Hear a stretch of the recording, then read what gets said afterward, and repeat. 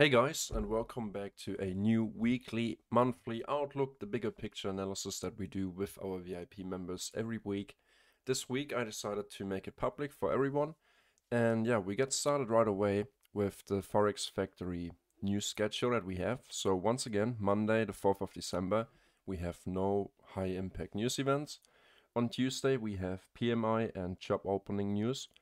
On Wednesday, we have the ADP non-farm employment change at 8:15. On Thursday, like every typical Thursday, unless there's a bank holiday, we have the unemployment claims at 8:30 a.m. And then on Friday, because it's the first week of December, we have the non-farm employment change, the NFP news event, the unemployment rate, and the average hourly earnings. And last but not least, on Friday at 10 a.m. after market open, we have consumer sentiment red folder high impact news. And that's about it for the news schedule. Now let's take a look at the seasonality of the SP 500 E-mini during the month of December. And if we really zoom in here, even without zooming in here, we can already see that most of the time during December, let me zoom in here, right like that, we don't do much. All we do is go sideways. If we look at the 15, 5, and 10-year average. And now to answer the question, if we should day trade during December, yes, December can be a good month for trading. Even Google agrees, though there's a noticeable decrease in market activity in the second half of the month, any holiday period leads to a decrease in trading volumes. So we maybe don't day trade on Christmas Day or 2 days before Christmas Day, but every business is still operating until then. So let's jump right into trading view, looking at the ES1 S&P 500 futures E-mini contract. And as we can see right here, that's November. This the largest bullish candle on the monthly time frame during the entire year of 2023. So now we're in the last month of the entire year. And we can already see that on the first trading day of December, we took out monthly buy side above the November high. And we actually also, let me zoom in here, we closed about above that. So this could be a good reference point for the entire month. We don't have any major monthly fair value gaps. I mean, we had this one right here. That's the only fair value gap on the monthly time frame that we have created this year. We closed below it. Now we're going above it. We are roughly, from our closing price, 78 points away from the yearly high. I want to see that taken out, and then we have more buy side liquidity above all these levels, all these monthly highs.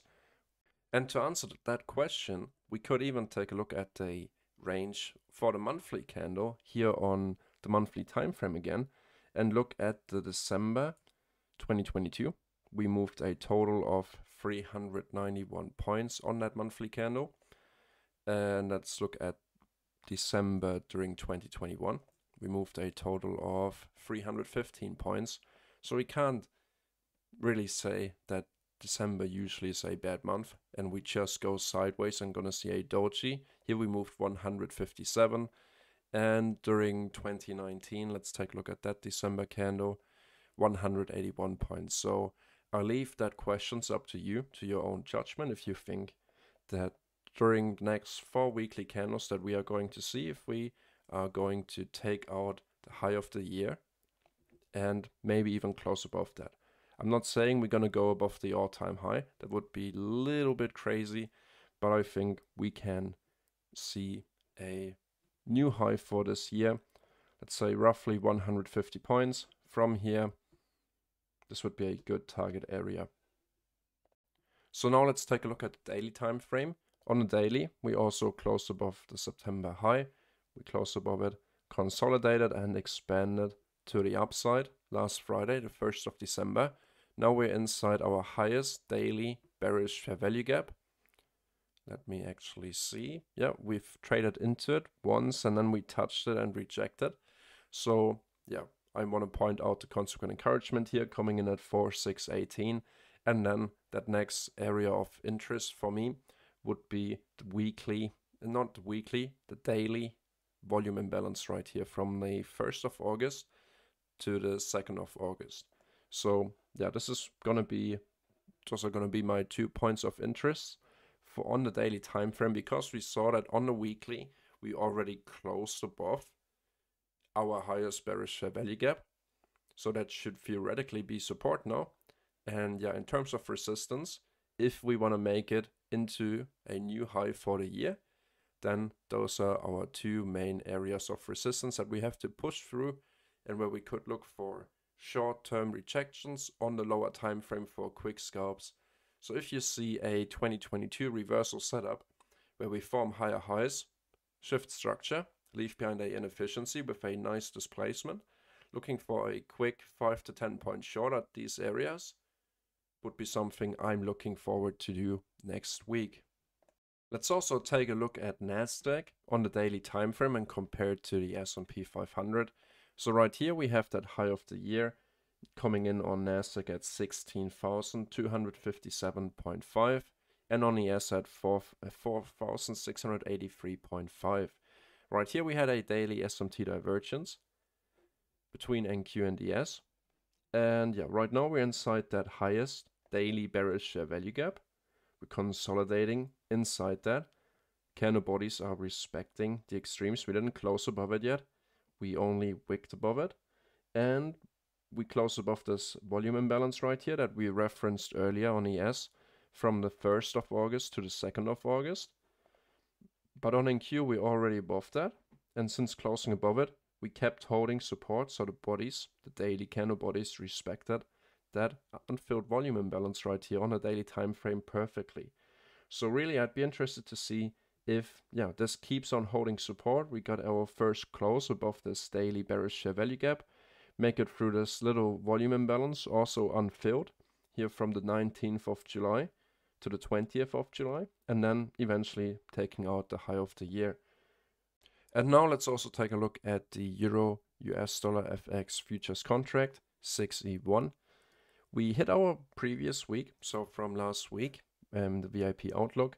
We mentioned that this is going to be the weekly target, this daily buy-side liquidity, and also weekly buy-side liquidity from Wednesday the 30th of August. And then we also looked at the daily bearish value gap right here, which is really the only daily bearish value gap we have all the way up till here. We opened up this week right here on Monday. So I think it was pretty obvious that this could be a good draw on liquidity.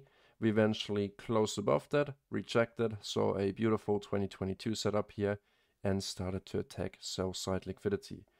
Looking forward, what could we expect to happen on EU if we look at our Q4 range from the low to the high? Maybe a retracement towards the 50% could be likely.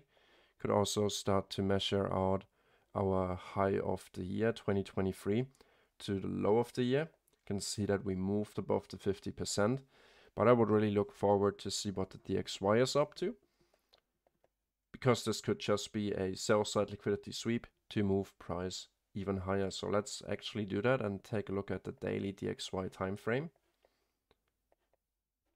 So on the DXY, we mentioned that we, during the live stream, said we hit the 61.8 retracement level of this entire move to the upside from the low of the year back into the 50% of our all-time high to potential little retracement low.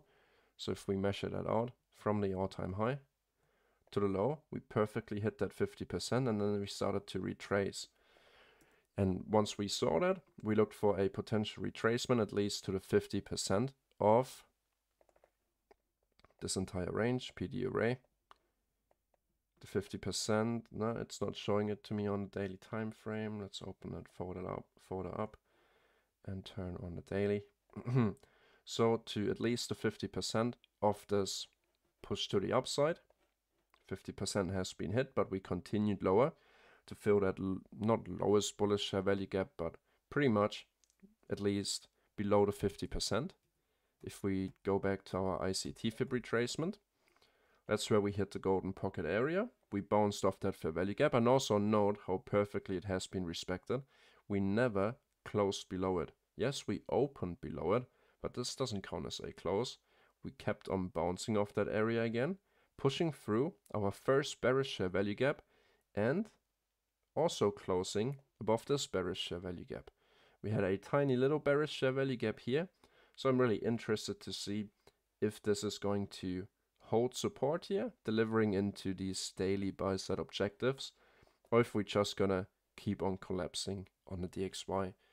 Because we still have monthly sell-side liquidity here, August lows, but it might be time for a little short-term retracement, because we just, like said, bounced off that 61.8 Fibonacci retracement level of this entire move to the upside. We started to invalidate or not respect our lowest two bearish share value gaps, which should really have been used as resistance, because that's what we have been doing during this entire move to the downside. We had this volume imbalance down here, this gap on the daily time frame.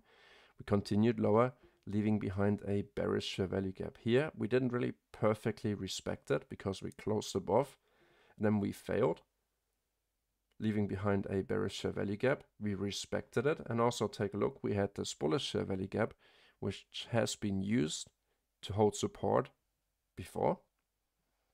We closed below it, and now we even respect the consequent encouragement. We do not close back above that. We tap into that fair value gap now here twice, and we continue lower, closing below our next old bullish share value gap.